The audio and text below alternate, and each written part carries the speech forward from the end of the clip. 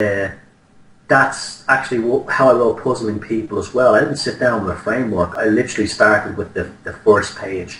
I literally typed out what's on the forward, the introduction there. When the demon knocks at your door, I literally typed those words first, and the last words I typed were at the very end, where I said, you know, don't turn to drugs, alcohol. The rest of the world needs you as you are. And I literally went from beginning of the book to the end. It was not written in stages at all, amalgamated at the end.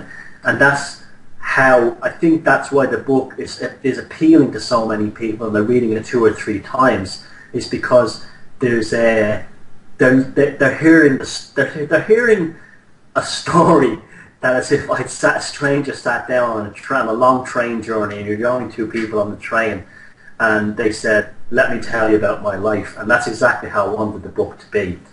And I think that's something I found when I was doing it incredibly powerful for me. I actually think I grew 2 inches from the beginning of that book to the end.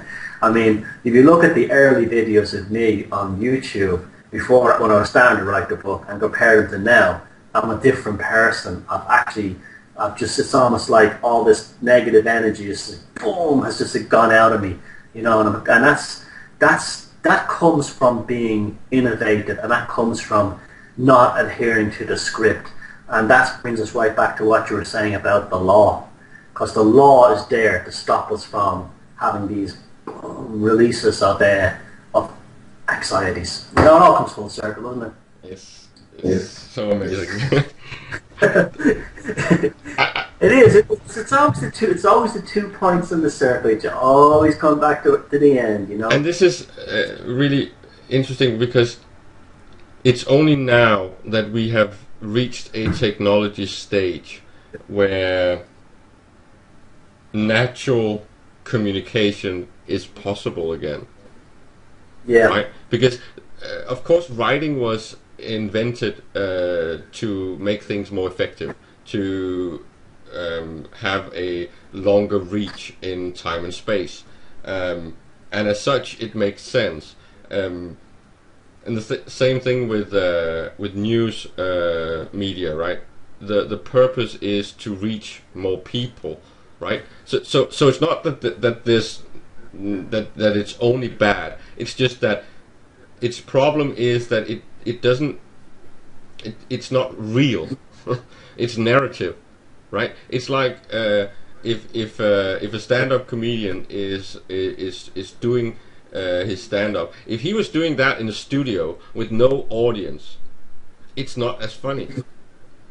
He does not get a reaction from his audience. And the same with the storyteller. He needs to see if the story is being received. Same thing with a record. When you play a song live in front of people, something happens. You're just taken away to a different place. Because you're with him. You're doing it together.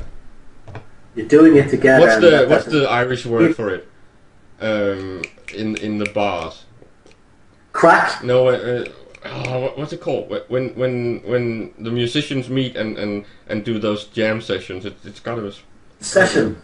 Mm. Oh, it's just culturally. I think it's got some. It's got a special word. Yeah. Anyways, the point is that jamming, right? The whole thing about just coming together and everyone can join in. Everyone can join in the song. Everyone can play their instrument if they got one. That is a whole. It's the real thing. It's not a record playing. It's not someone on a stage. I am participating. And you beautifully segued into a story I'm going to tell you. This is right before I go. It's the traditional music festivals in town here this week, right? And every single year, since the 10, 11 years I've lived in this town, right? Every single year, this elderly woman comes over from the United States. She lives in a retirement home in Florida. She's 92 years old now.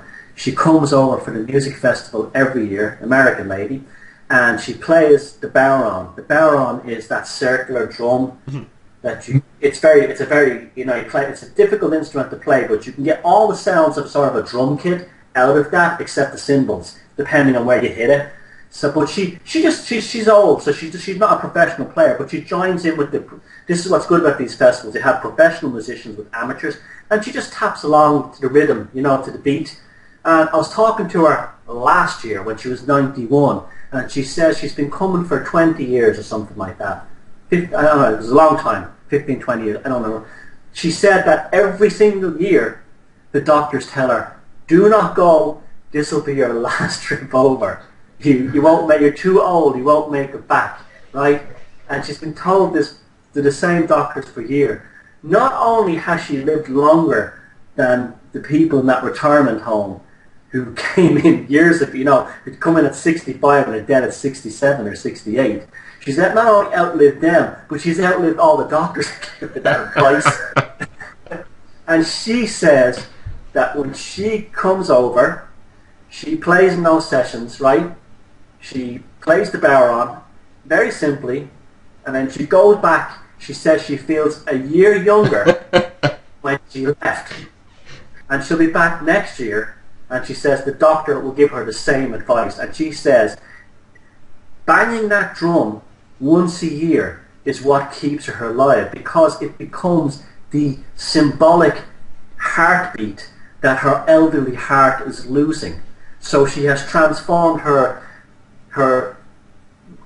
biological pulmonary system with the banging of a drum, the banging of a goat skin. And in that, she hasn't verbalized it this way, this is my interpretation, she has created an alchemical pathway between the sort of osmosis effect of her heart being transformed into this beating of this baron, and as a result is giving her not only a longer life, but a better quality of life that the people who make fun of her because or tell her that she's too old for it. And there's a lesson in that for all of us. And it's so funny you mentioned that, because she's there tonight. I didn't see her last night, but I saw her walking around the town with a drum case. 92 years old, and she's kept alive by once a year travelling 3,000 miles and banging a drum. And if that doesn't give you, that's not an insight into the power of the human spirit, then nothing is. And that's what the psychopaths are trying to kill. And and that mentality and that approach is the reason why we're going to beat them. And you can have that signed by me, because when you see the human spirit manifesting in a way like that, you know that we are indestructible, and that's ultimately is what's pissing the psychopaths off and why they're trying to bring us down.